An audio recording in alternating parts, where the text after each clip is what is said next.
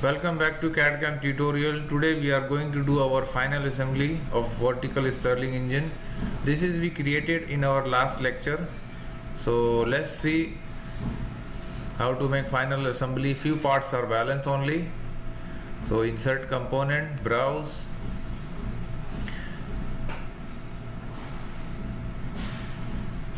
select transfer cylinder rod, open. Okay, now select mat, choose this rod and select this inner hole of body. Okay, now see. Okay, now insert another component and select cross head, open. Select this rod, click mat and choose inside the hole. Okay, now drag it.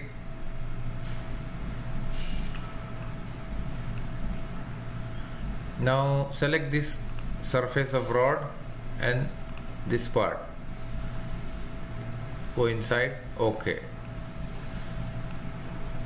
now drag it out. Now select this and select this hole. Okay, the same as here, select inside hole and this rod. Okay, now see, it is attached with,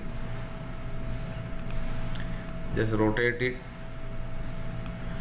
click on this, choose change transparency. Now rotate, see it is rotating. So now we will insert a piston. Click this body, hide component, insert component, browse,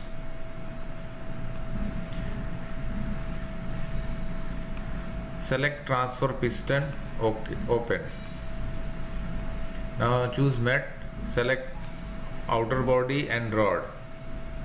Okay, just take back. Now select this outer surface of rod and inner part of piston, inner wall of piston. Okay, see,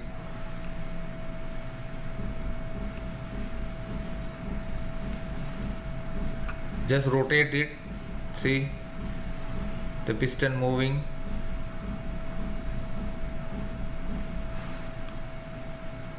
Okay, part number 31, show component,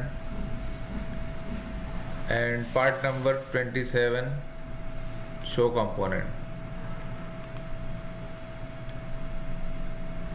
Click on the component, change transparency. Okay, now insert another component, browse and choose flow shaft, or you can say this connector. Open. Okay,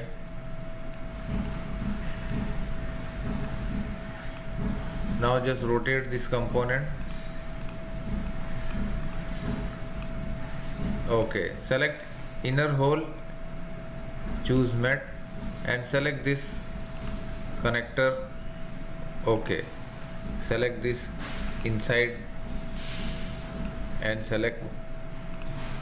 Okay, now we want to fix one more here. So do one thing, just press Ctrl and select this component and drag. This is called copy paste.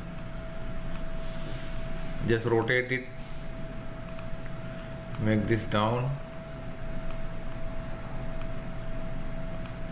select inner hole, click mat and choose this pipe.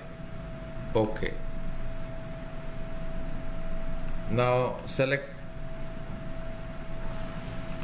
this surface and select this surface. Okay, now the connectors are fixed with both the bodies.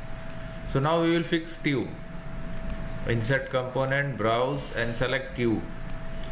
This is tube. Now we will connect with the help of tube. Select mat, choose this and choose tube. Okay, just drag it. We want to keep in center, so select this bottom of tube and bottom of this, and assign distance 0.38 mm. Okay. Now congratulations, our vertical Stirling engine is ready. This is totally ready. See how it is working.